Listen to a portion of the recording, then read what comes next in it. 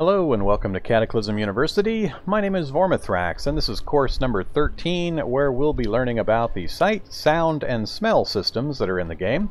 These are the methods by which the enemies can detect you and start moving towards you, so it's important to understand the mechanics behind this.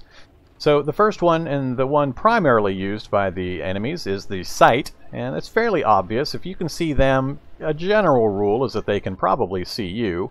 Now, there is a limit regarding range. I found just through play that usually at about the 40 range is where they don't pay much attention to you. If they're more than 40 away, the general population of monsters will not know that you're there yet. When you get closer than that, that's when things start to get a little more interesting and you'll have to deal with things spotting you and coming towards you.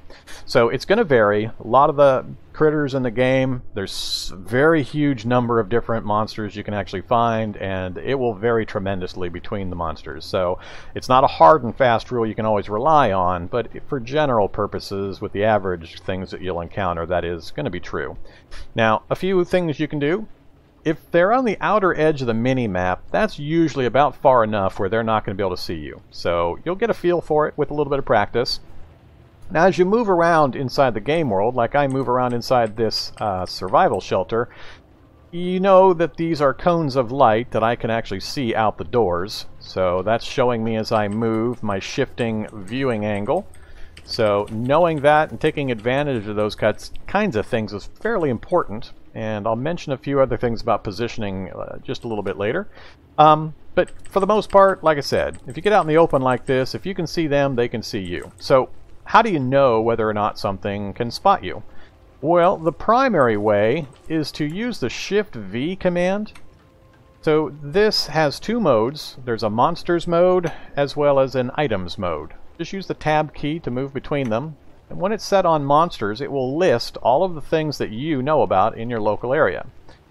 And on the list, you're going to see the name of the item or the monster, and off to the right, you see how far away in what direction. So there's a rattlesnake 47 spaces to my east, and Dominic Boyce, the NPC, is 17 spaces to my west. Now, this section here is also critically important. The exclamation point indicates whether that creature or person sees you or knows you're there. So Dominic Boyce knows where I'm at. He can see me, and he is aware of my presence, so he has an exclamation point. He's also ignoring me. He's not hostile. Now the rattlesnake, 47 away, has no idea where I'm at. It can't see me, and it's also ignoring me.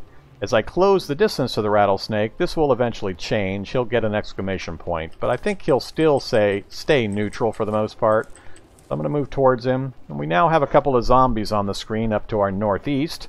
So you can see here and here there are two zombies. So let's check our list now and see who knows about us. So there's a smoker zombie, a rattlesnake, and a standard zombie. None of them can see us. None of them have the exclamation points. They're not aware of our presence. Two of them are hostile, the two zombies, but the snake still doesn't care. So let's keep moving down this direction a little bit, and we'll see what changes. So the rattlesnake now is aware of us. I had to get fairly close. We're only 19 away now. So I'm not sure exactly what square he started to figure out where we were at, but he now can see us. He's still ignoring us. If we leave him alone, he'll leave us alone. So he's neutral, essentially. The zombie at 40 northeast still can't see us. So let's move northeast a little ways. And you can kind of see how far. That's where he's at on my mini-map. I'm in the center here. So he still can't see me this far out. We'll check our list again. Rattlesnake, yes. These three zombies cannot see us. The shady zombies are mostly blind during the daytime, so I'm not surprised about them not seeing me. I'll get a little closer. Still just the rattlesnake seeing us. And now I think I'm close enough. Yep. So we got a smoker zombie coming at us, as well as a standard zombie. So you can see now they have the exclamation points. They're marked as hostile, and you can see how far away they are in the direction. So that's how you're going to know. So if I start moving away now, you can tell from the mini-map those two zombies are chasing me. So they're coming right at me. And that's fine. So that's the primary sight methods that you have to worry about. Now, the next thing I want to mention is, what about nighttime? Well, a really big advantage, especially for new players, is to take the night vision trait when you're creating your character. It's incredibly useful, incredibly powerful for survival in the early game. you actually want to do a lot of your raiding and scavenging during the nighttime, and I'll show you why. I think what I'm going to do... I don't want to deal with that smoker zombie during the tutorial here, so let's go kill him. We will...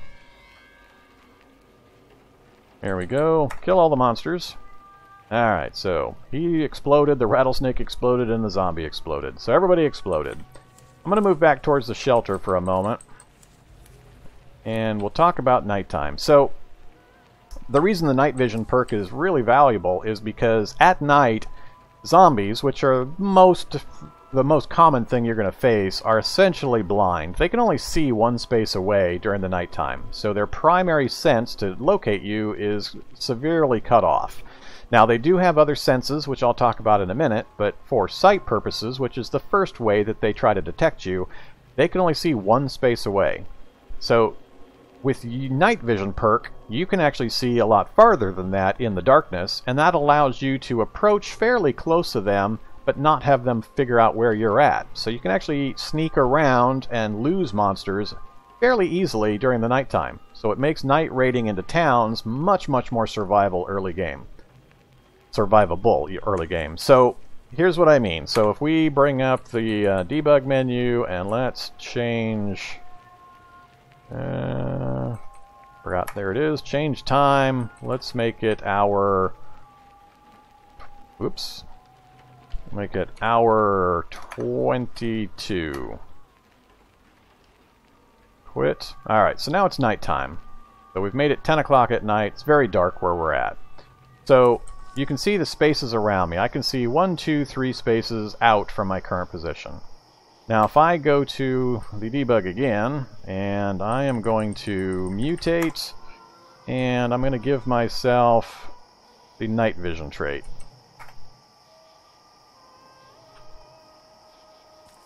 Okay, it expands the view out another space, and that's actually really powerful, really important. So it doesn't seem like a lot, but it's pretty big. Also, we've got a bit of a full moon out right now, so the full moon is actually aiding my normal night vision. It's a little brighter out here than it would be normally. So usually, without night vision, your vision's cut off to, I think, 2 squares? I can't remember now, but it's pretty short. So we're getting a bit of a boost from the moonlight as well as our night vision. But we can see 4 squares out. Zombies can only see 1 square out. And that gives us enough room to maneuver around zombies.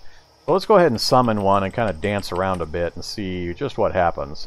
So if we bring up this, and we're going to spawn a monster, just a regular zombie.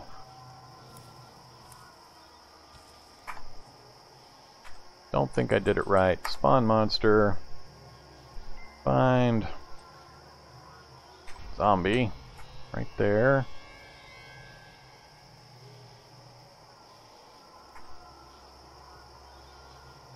Alright, I'm going to spawn the zombie right up there.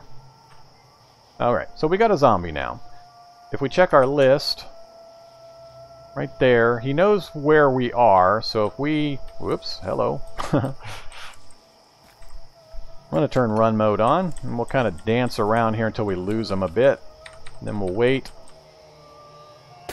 Oh, where'd the spitter come from? Oh, I think I accidentally spawned the spitter. That's fine. So you can see, they're having a hard time keeping track of me right now. So it's a lot easier to move around at nighttime. So the spitter zombie now has no idea where I'm at. As soon as I moved out of its sight range, it's not able to find me again. As soon as I moved out of that zombie's range, I'm just sitting here passing turns. Oh, he finally figured out where I was again. We'll move away a bit, and then we'll wait again.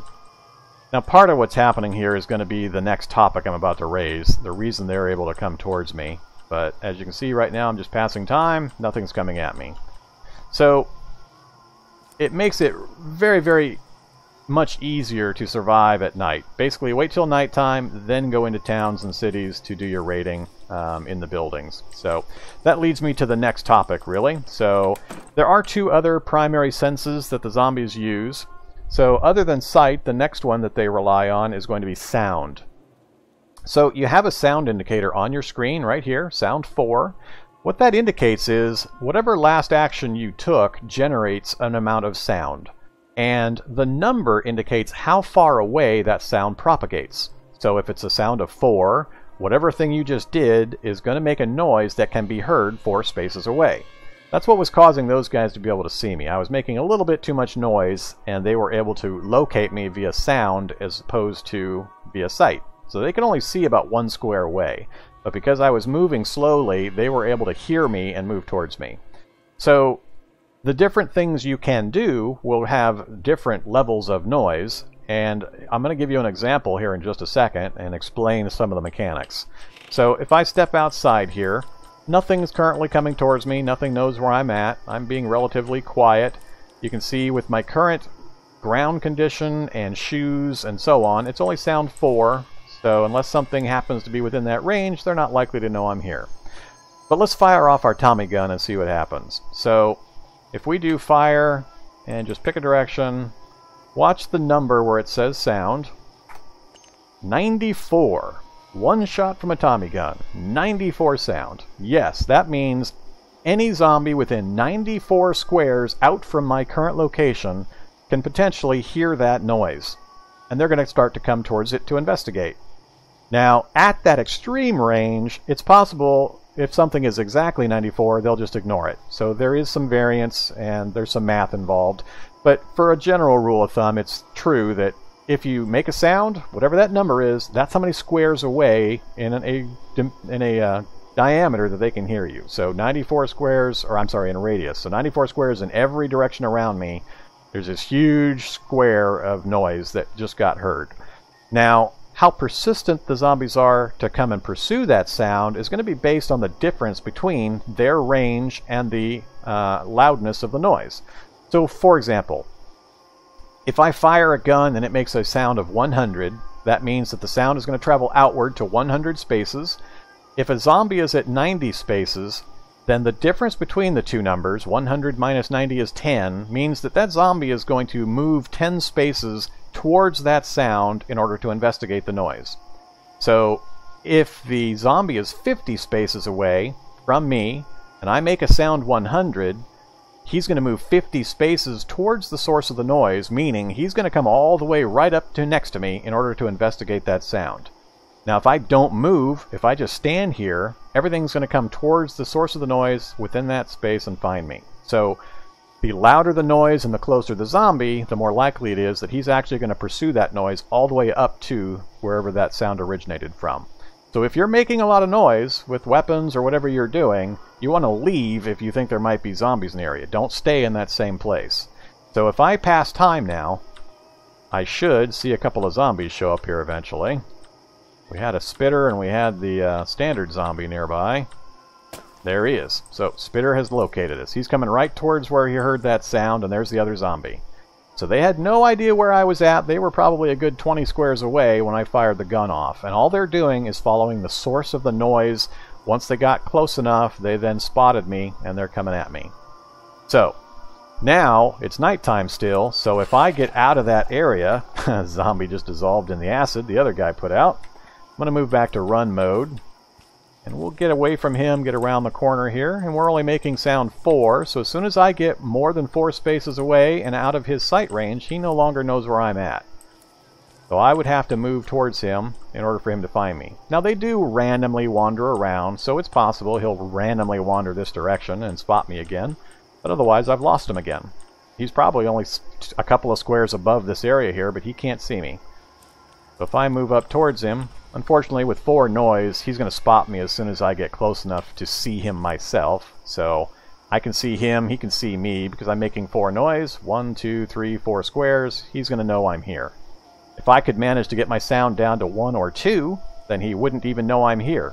So very important to pay attention to that. It can be really critical for doing sneaky things when you're wandering through towns. If you're very quiet about it, you can actually wander literally right up next to things almost. You don't want to get within the 1 square range, but you can get 2 to 3 squares away and sneak right around things. So as long as you know about how that mechanic works. So that pretty much covers the sight and sound portions. The last one I want to mention is smell. This is their third and least used way of detecting you, and it's kind of hard to describe. I can't really demonstrate it on screen, but essentially what happens is you have a scent cloud that follows you around. So when you're moving into a new location and you keep moving, the scent cloud is fairly dispersed, and it won't really affect the zombies being able to detect you. But if you stay in a location, the scent cloud disperses in the area around you and gets stronger as time goes by. So there's kind of a scent cloud area that will get larger and larger and increase its potency as more time passes and you stay in the same location. So that's another reason these guys might be able to figure out where I'm at, because I've been near this base for a while now, and so the scent cloud has built up enough that they could figure out that I'm here. So, like I said, it's a little hard to demonstrate, but just be aware that it is a factor that if you're wanting to avoid things coming towards you, try not to stick around in one area for too long. Move around, because that scent cloud will build up, and I don't know the exact ranges that it might affect or those kinds of numbers, but it is a factor. But very much the primary methods are going to be sight and sound that you're going to have to worry about. So I think that will cover it for this particular course. I hope you found the information helpful. It's very useful to know exactly how these mechanics work. You can really get some cool things done once you realize and understand how that sound and sight operate. So I hope you take this into your adventures and use it well. If you have any questions, as always, feel free to ask either in the comments below or on the Discord channel. I've got linked in my social media contacts. Do give me feedback if you could. Let me know how I'm doing, how the course or the channels are doing and such. That would be the best way to help me grow and help me learn. And I look forward to hearing from you. So, hope to see you in the next course, and have a great day.